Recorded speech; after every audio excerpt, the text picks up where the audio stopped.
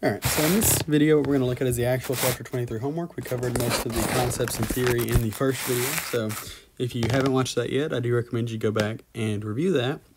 But if you have, then this is the correct spot for you to be. So hopefully this will make some sense. We're going to kind of move through this fairly quickly since we took about 30 minutes and discussed a lot of the concepts earlier. So we'll just kind of read through it. And if you do have any questions, always feel free to reach out and contact me and let me know what those questions are. Otherwise, let's begin. So in this first question, what it's going to have us do is identify any relevant costs. So in the first video, we discussed what the definition of a relevant cost was, but what it really boiled down to was that this is something that is going to change based on the decisions that I make. So in this case, we see Helix Company has been approached by a new customer to provide 2,300 units of its regular product at a special price of $6 per unit. The regular price is $8 per unit, and Helix is operating at 75% of its capacity of 10,300 units. Identify whether the following costs are relevant to Helix's decision as to whether or not to accept the order.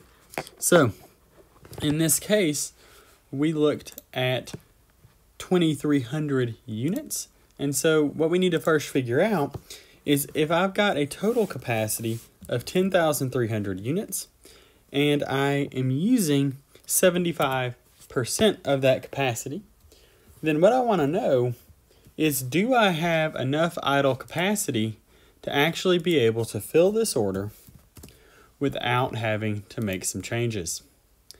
And the answer here is yes, because if I take my 10,300 times 0.25, what I come out to is 2,575. So I've got 10,300. I'm sorry, that's in highlighter. Let me flip back to my pencil.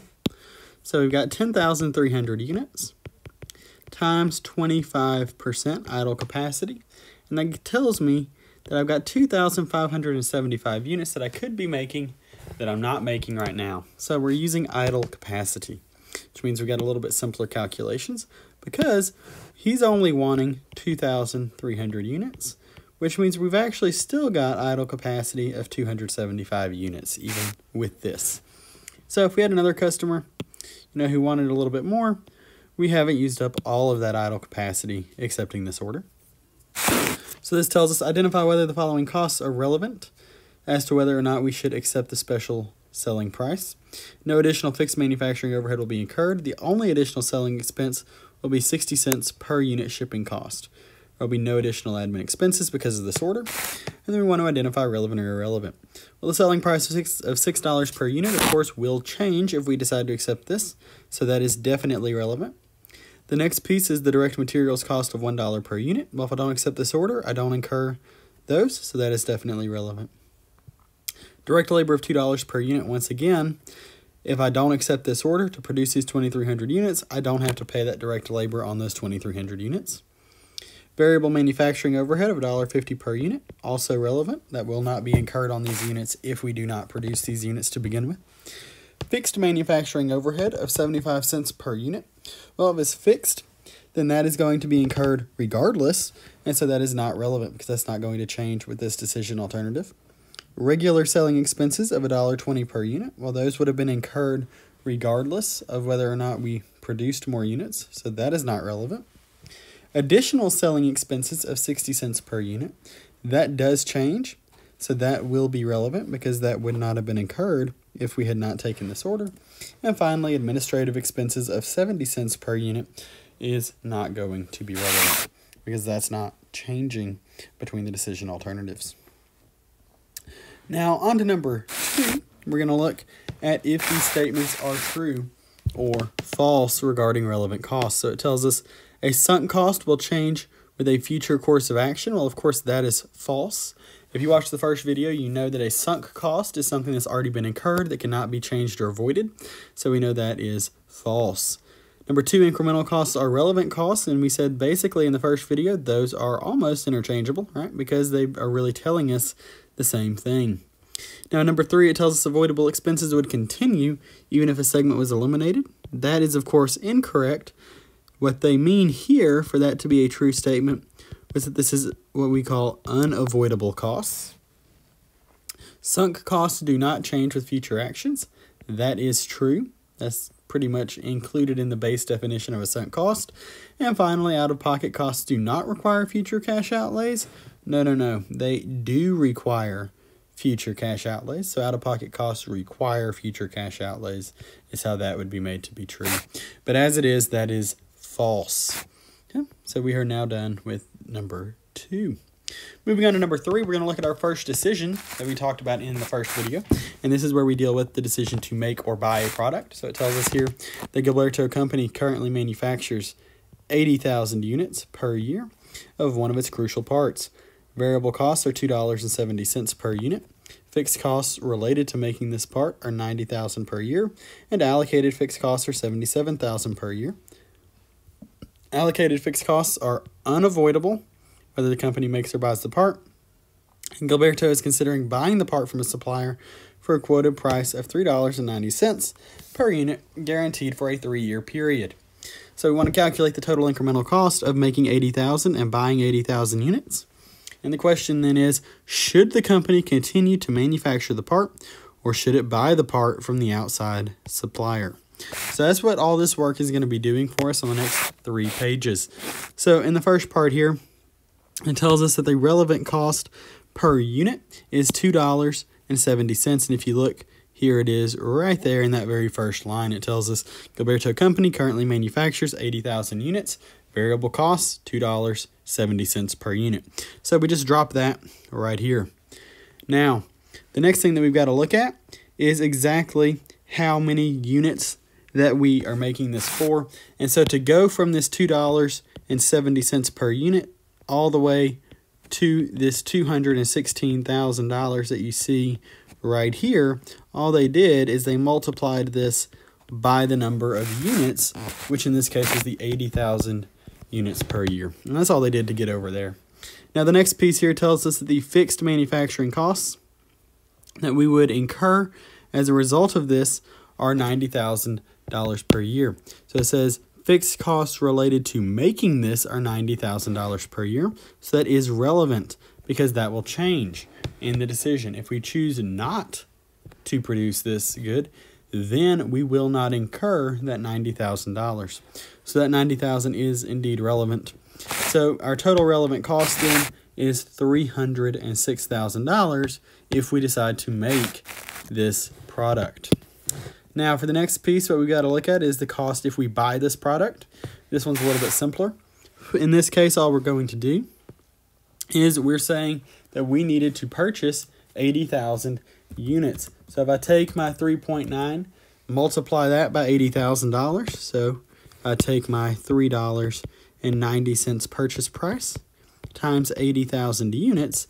What I'll come out to is $312,000. And you see that up here, it tells us that we can purchase this at $3.90 per unit, guaranteed for a 3-year period. And that would be for the 80,000 units. Okay. And so that tells me my total cost then is this $312,000.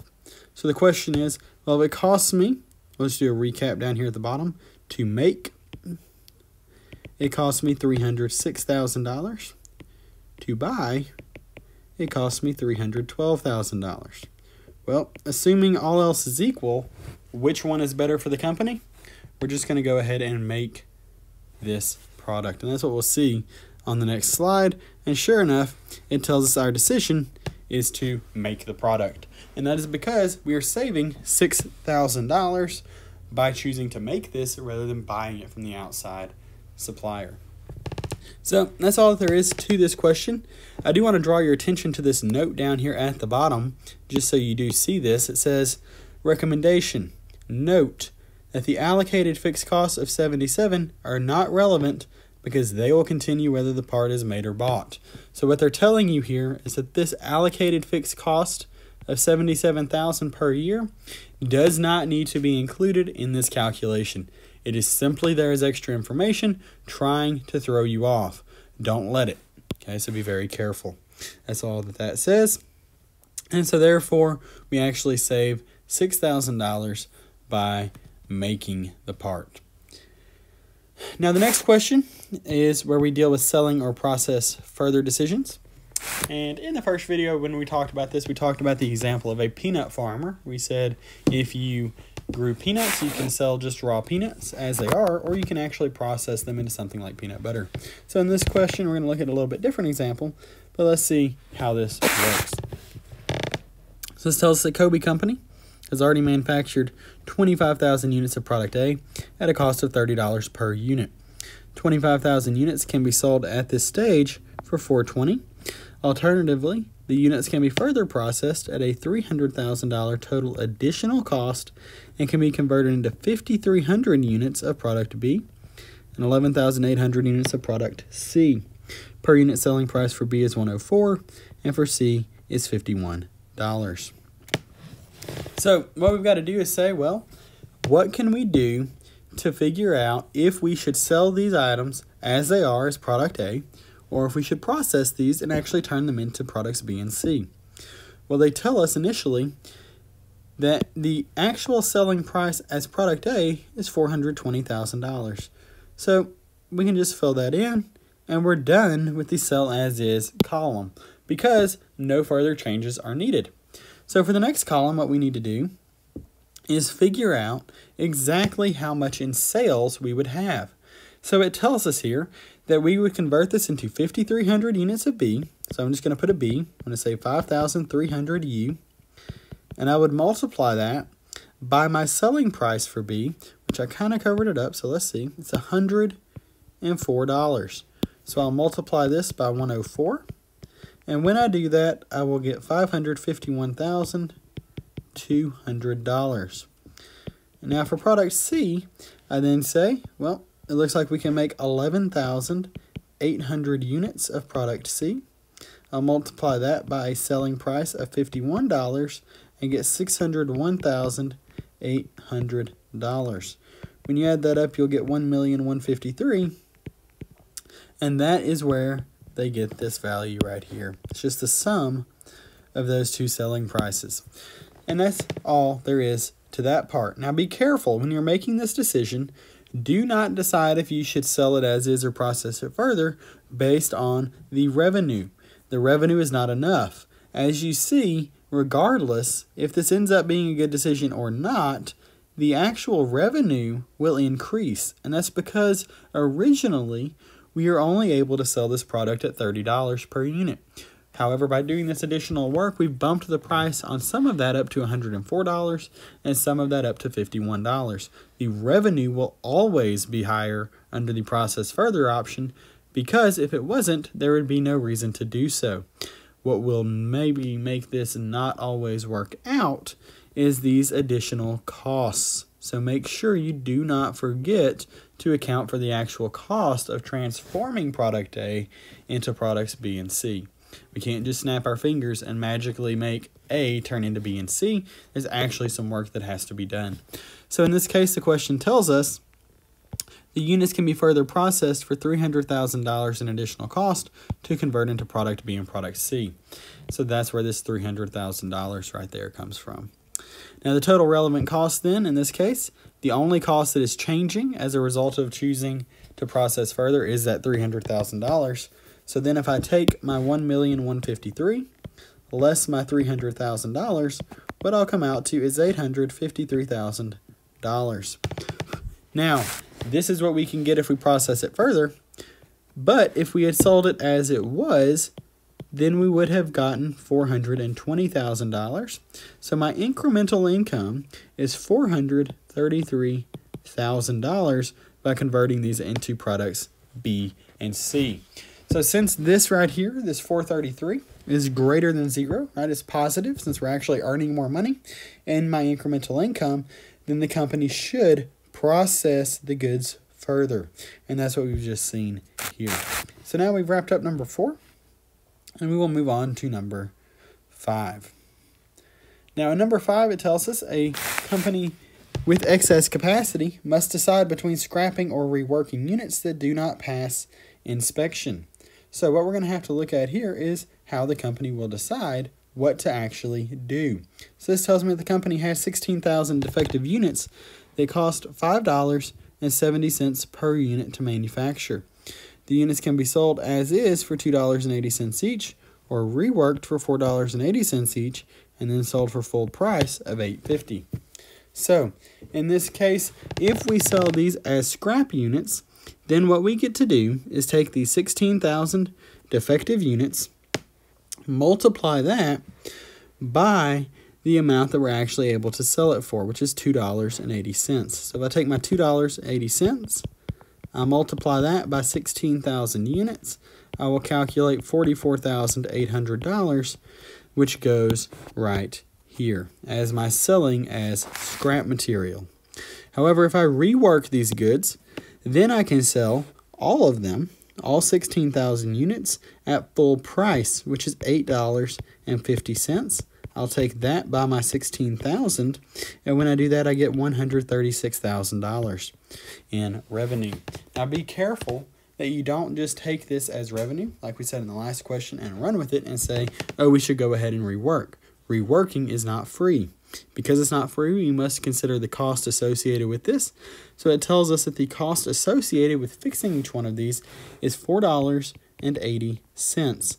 I'll then multiply that by my 16,000 units, and when I do so, I see that this comes out to be $76,800 that will have to be subtracted from that revenue.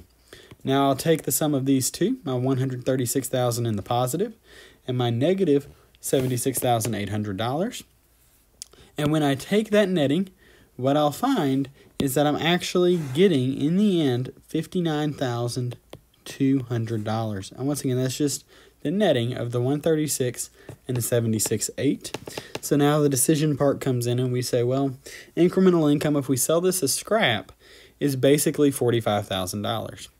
But if we go ahead and rework this, then what we see is that this actually comes out to be a balance of $59,000 roughly in incremental income. And so we're able to move through it as such.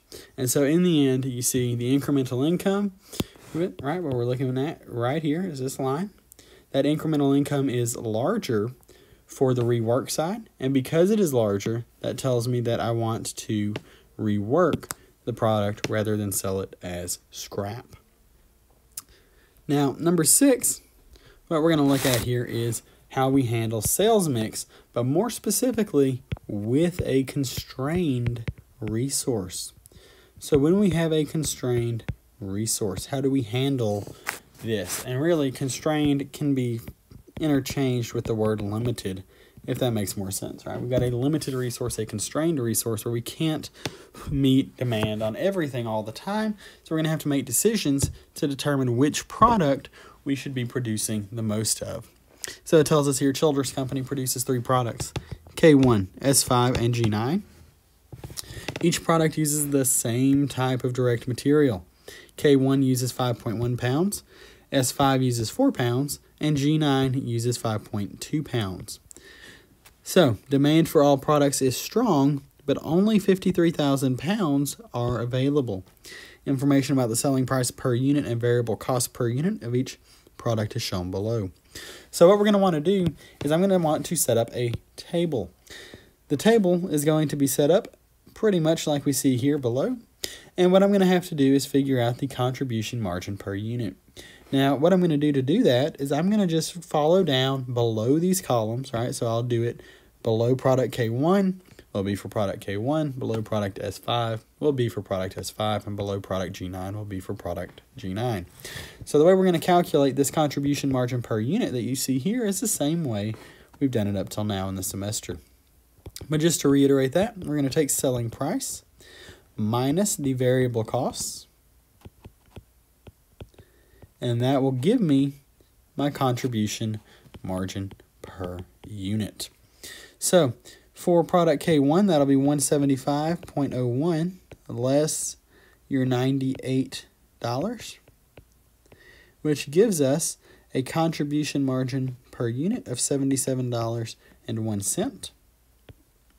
Then for product S5, we will take the selling price of $111.20 less $78, which will give me $33.20 for my contribution margin per unit.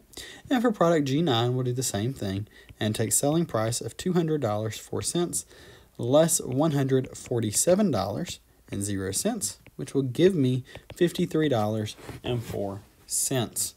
Now, the question here is, which one of these products should we produce the most of, or should we fill orders on first? Now, are we done with the question? And the answer is no. I cannot just make my decisions based off of this row, because what we now need to consider is how much of each material each product requires, because it may turn out that a product with a lower overall contribution margin per unit actually has a higher contribution margin per constrained resource, or in this case per pound of this limited resource. So now what we'll do is we'll have to just come back up to the reading and see exactly what they told us. So they told us here that K1 uses 5.1 pounds, S5 uses 4 pounds, and G9 uses 5.2 pounds. So then we just fill those numbers in right here. We're then able to come in and with just simple division, we divide 77.01 divided by 5.1, 33.2 divided by 4, and 53.04 divided by 5.2. When we do so, what we'll see is that product K1 has a contribution margin per pound of constrained material of over $15. Product S5 only $8.30, and product G9 of $10.20. So what that tells me is if I'm receiving orders for these products, and I can assume I could only sell product K1, I would be totally fine with doing that because I'm receiving such a large contribution margin per pound. However, while it says demand is strong, it is unlikely demand is high enough to completely be filled and to allow us to use all 53,000 pounds on only product K1. For that reason, once we've produced enough of product K1 to fill the demand that our customers have, the next product we should produce is product G9. And finally, if products K1 and G9 cannot fill the total demand for our customers and we still have leftover resources, then and only then we should produce product S5 because it has the lowest contribution margin per pound, and so we're not maximizing that level of income or those resources if we start producing S5 instead of K1. So be careful there, make sure you understand how this works. Hopefully not too terrible, just a lot of moving pieces. But a lot of this is similar to what we've done in the past. Now we're really just bringing in that interpretation and that analysis level that's kind of been left off until this chapter. So hopefully that makes sense, and we'll move on to number 7. Now, number 7, we're going to look at eliminating departments. So this is a big question. There are 5 departments and a total that we're going to have to look at. And so what this question is going to do is give us different scenarios and see what happens to income when we eliminate different departments. Now, the first scenario says management looks at the estimated financial statements or the estimated financial results, and they just say we're going to eliminate all departments with expected net losses. So you say, well, which departments have expected net losses? Well, that's Department N, that's Department P, and that's Department T. So that means we are eliminating 3 of my 5 departments. Now, if I just tell you that, you might say, well, that doesn't sound very good. And in this case, you're right. And that's what we're going to see through the process of doing this question, is that even though these departments had expected losses, we'd actually be better off, most likely, if we left a couple of them running, perhaps. And so as we work down through these questions in numbers 7 and 8, that's what we'll hope to see. So right here for Department M, all we're going to do is copy the numbers straight down from Department M. And actually, I'll do this in green for the departments that are actually still running. So Department M and Department O, we'll just copy those results straight down because there's no changes. Now, in Department N, what we're going to have to do is look at how the costs, in Department N, we're going to have to look at how these costs actually fall out. So in the very beginning of the last video that we did, we talked about what was called avoidable and unavoidable costs, right? Whenever we hit this piece on analyzing the effects of eliminating departments, we said it may not be enough to just look at the total costs that go into that department. We actually need to look at what is avoidable and what is not. So when we're looking at the costs incurred by Department N, the costs that are avoidable, those will not be transferred down to the bottom because they are avoidable and we have closed that department, which means that $44,000 in Department N that was avoidable, we no longer have to pay. The same will then be true for Departments P and Department T. Okay. So the next piece is, well, what do we do with these unavoidable costs? So with these unavoidable costs, I'll do these in purple. Well, these unavoidable costs of $19,800, $46,000, and $18,000, those are still going to have to be paid. And you see that right here. Because whether that department is running or not, those costs are still incurred. The company cannot avoid them. So if we just run a quick total on that, let's see how much that actually comes out to. So we've got $19,800 in Department N, $46,600 in Department P, and $18,200 in Department T, which means from the eliminated departments, so from eliminated departments,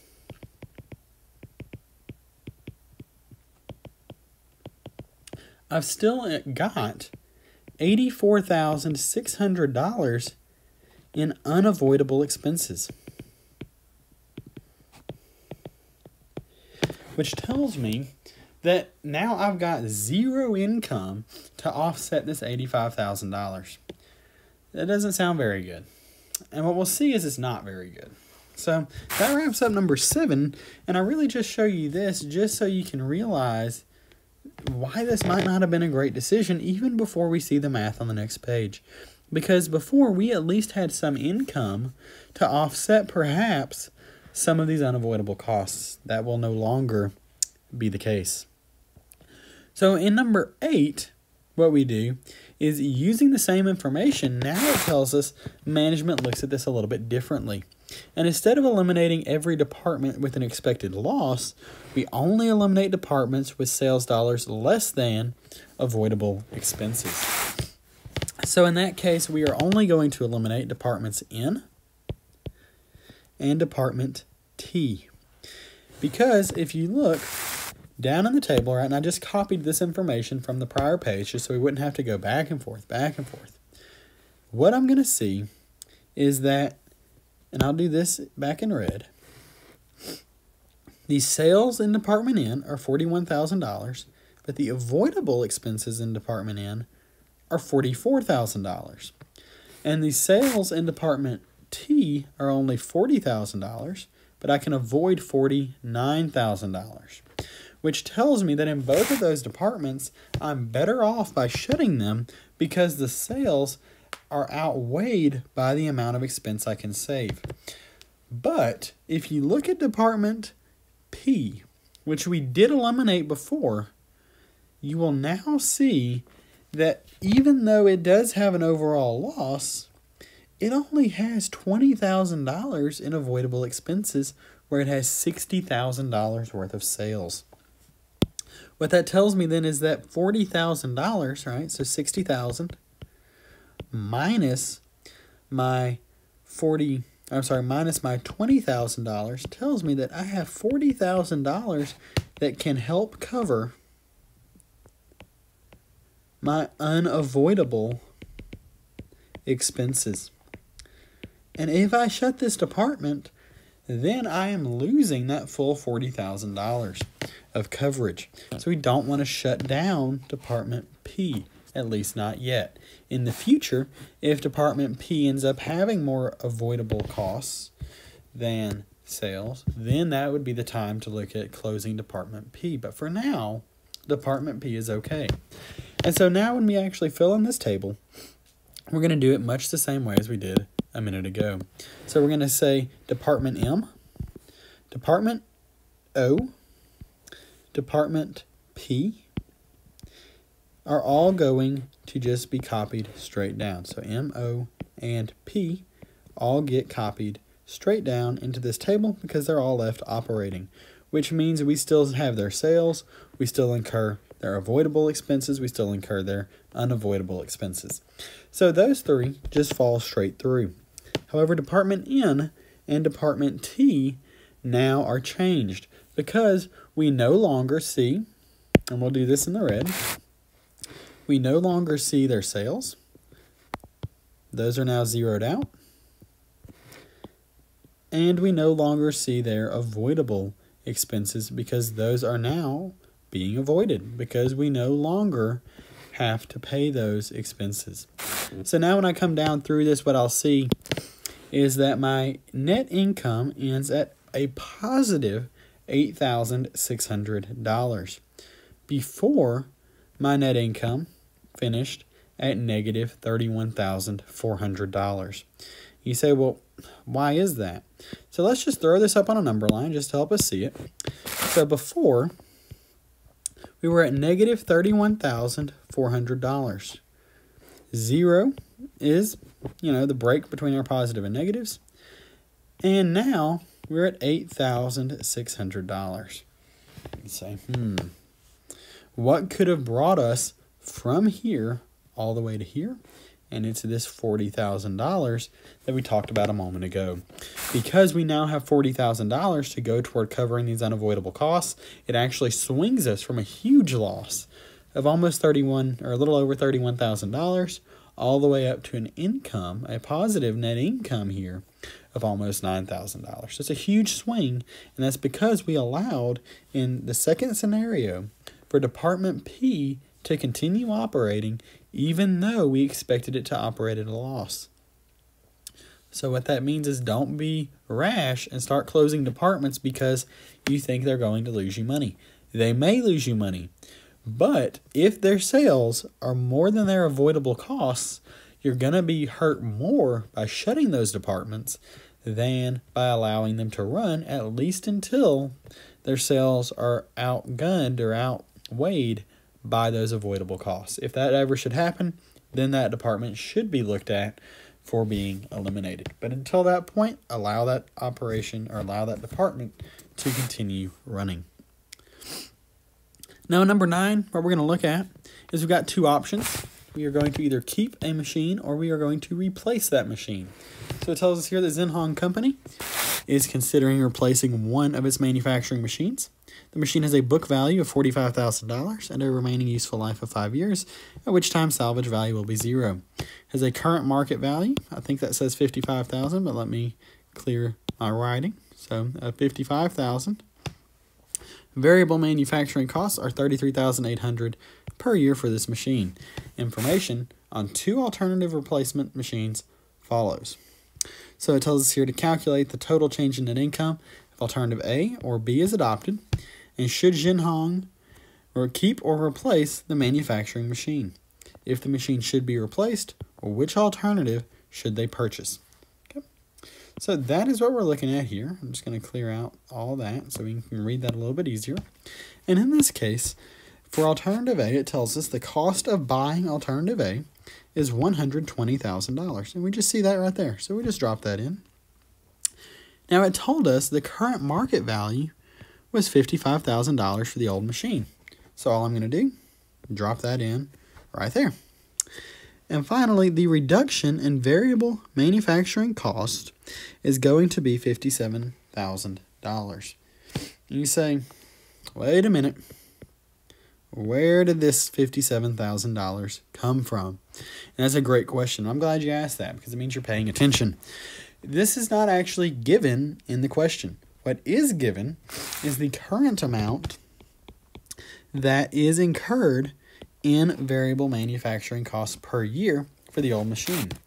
We are then also given the variable manufacturing costs per year of alternative A.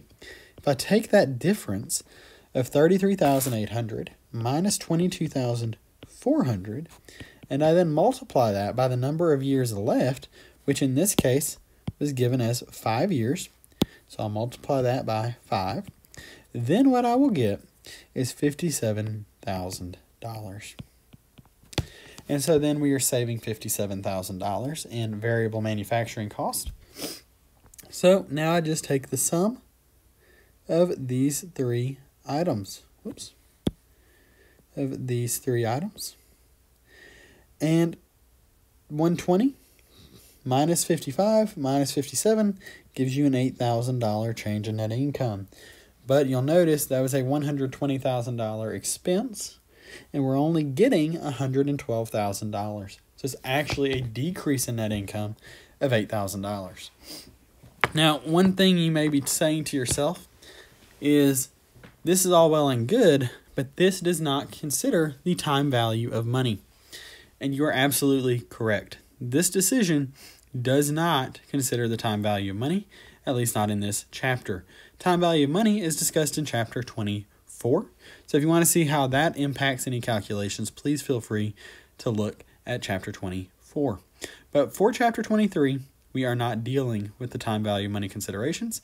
But I'm glad you brought that point up, because it means you're really thinking through exactly what is happening in this type of situation in the real world. So that brings us to the end of alternative A. Now for alternative B, we're going to do the same thing. In this case, alternative B costs a little bit less than alternative A, costs $116,000. And the variable manufacturing costs per year here are only $10,500. So the cash I'm going to receive is still $55,000 because that's my market value. So that still drops right there. My reduction in variable manufacturing cost here, though, is absolutely massive. Because before, with my old machine, my variable manufacturing cost per year, $33,800. I then need to subtract what the new variable manufacturing costs per year are for this machine of $10,500. I'll then multiply that by my 5 years that were left, and when I do that, I see I'm saving $116,500. So in this case, the savings are actually so large with this, even if I received nothing from my old machine, I would be better off buying this new machine. It's absolutely an incredible machine, it looks like. So in this case, the reduction in variable manufacturing cost plus my cash received exceeds the cost of the new machine by a whopping $55,500. So you say, well, what should we do? Should we keep the old machine? Should we purchase machine A? Or go with alternative A? Or should we go with alternative B? So let's look, but hopefully you got it. We are going to go with alternative B. And that's because we are seeing an increase because alternative B is increasing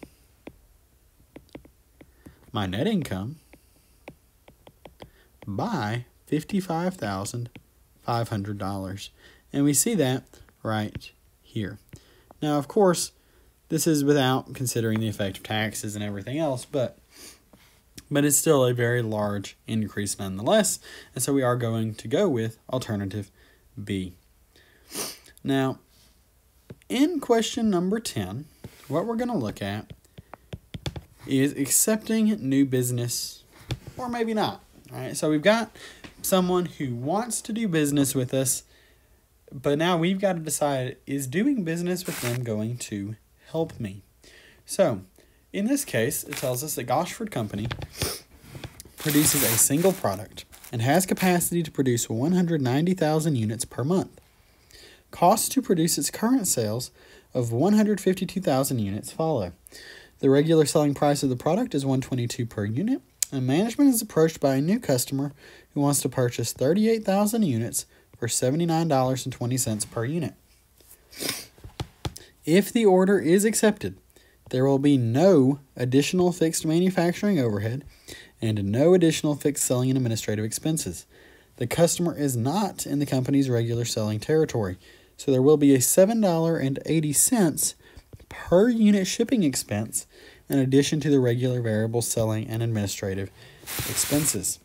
So, in this case, it tells us we need to calculate the combined total net income if the company accepts the offer to sell additional units at the reduced price of $79.20, and then determine whether management should accept or reject the new business. So in this case, what we're going to have to do is come in here and see that my normal volume of sales, my 152,000 units, All right, so I'll just jot that down, 152,000 units.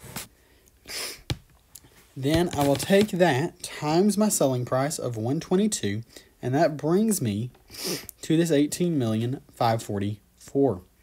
I'll then do the same thing all the way down for direct materials and all, but they actually were nice, and they gave me those numbers. So for all of these, I'll just take my 1,900,000, drop it, my 2,280,000, and drop it straight in, 2,128,000, 2,128,000, 2,660,000, 2,660,000, 2,280,000, 2,280,000, and 2,128,000, 2,128,000. Total cost, 13,376,000. We can then calculate my sales of 18,544,000. I'll do this in purple. 18,544,000 less my total cost of 13,376,000, and that will give me a total income of $5,168,000. Now, what we need to decide is, should we actually take this additional business or not? So if we use the additional volume, which they told us in this case was, let's see here, 38,000 units. We'll then take that 38,000 times $79.20. So if I do that, 38,000 times 79.20, I will come out $3,009,600, which you see right there. Now, for the rest of these, what I'm going to have to do is just come in and take my per unit cost for each one. So for direct materials, that's $12.50. For direct labor is $15. And I'll multiply that by my 38,000 units. There is one exception to this, though, so we got to be careful we don't miss it. And it's right here in this last line. It tells us the customer is not in the company's regular selling territory, so there will be a $7.80 per unit shipping expense in addition to the regular variable selling and admin, which tells me when I get down to my variable selling and admin, I'm going to have to take that $15 plus $7.80 to give me $22.80. I'll then multiply that by my 38,000 units, and when I do that, I'll get $866,400, which you see right here. It's the only one that's a little bit tricky. And then the only two that are going to end up as zeros are my fixed manufacturing overhead and my fixed selling and admin. You say, well, how'd you know that? And it's because it tells us back up in the statements. It says right here in these two lines, if the order is accepted, there will be no additional fixed manufacturing overhead and no additional fixed selling and admin expenses. So we know both those become zeros. Now we'll just do some math. We'll take our 3,009,000, so 3,009,600, less the sum of all of these expenses, so 475 plus 570 on down the line, so less that total of 2,443,000. And that tells me that my income is actually going to be increasing by $566,000 if I accept this order. What that tells me then is that I do need to accept this order because I'm actually going to make more money by doing so. And so when we get down to the next piece, where it asks us, do we want to accept or reject? Of course, we want to accept this order. So don't think on the face of it, it looks like it's going to lose us money, because if you look at the total per unit cost of $88, and you said, well, they're only wanting to pay us $79, we have to reject that, of course. Be careful. As you just saw, that was not the case. We're actually better off by accepting this order, so don't be afraid to do that. So hopefully this helps you with this homework, and hopefully this helps you with these ideas and these concepts, and we'll see you next time. Thank you.